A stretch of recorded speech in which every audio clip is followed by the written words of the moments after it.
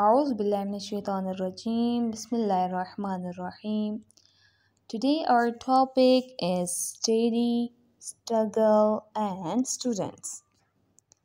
As a middle class student, I know how hard it is to cope with the pressure of studying, working and living in today's world. I have to juggle multiple responsibilities and expectations while facing challenges such as rising tuition fees, student debt, job insecurity, and social inequality. I often feel stressed, anxious, and overwhelmed by the demands and uncertainties of the future. But I also know that I'm not alone. Millions of the middle class students like me are struggling with the same issues and trying to make the best of their situations. Nowadays, fast success become a culture of society. Now it's easy to get likes and attention towards you due to the rise in social media. This thing directly or indirectly affects our parents, society, and somehow ourselves also. Now, others' life and their life events become more accessible to us. This pressure of showing your lifestyle become more trendy. People are more towards what if I am not able to have that lifestyle?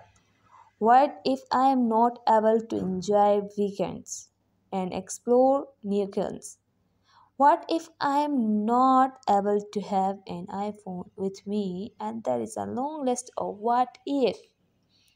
Well, I also agree with the fact that lots of students generally think that what I'm working on is going to benefit me and my family as well, and I had the chance to witness both sides in my life. The one where lower middle class students fight with every odd to meet the expectation of both family and society, and on the other hand, somewhat wealthy is under peer pressure to watch that first day, the first show to make their impact among their friends. If we look at both sides of the situation, both categories are fighting for validation, for acceptance, where they have left their interests and dreams, even their freedom of thought. In between all these, what is left is living their life to the fullest. I also went through a situation where the pressure of being the best, showing myself presentable to get opportunities, to post now and then to convince everyone that I am a sociable person. I forgot that what matters to me most is going to give me the most in my life. I forgot that what others will validate isn't going to help me. I forget that loving yourself and loving your interest will help me to get the correct opportunity. I forget that picture with imperfections is the one in which I look the prettiest.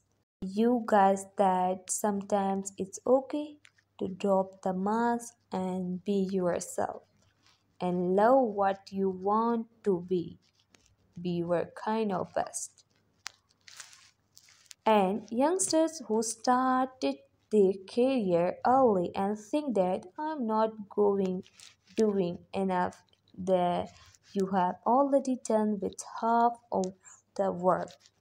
Skills, knowledge, and opportunities are part of your profession, not life.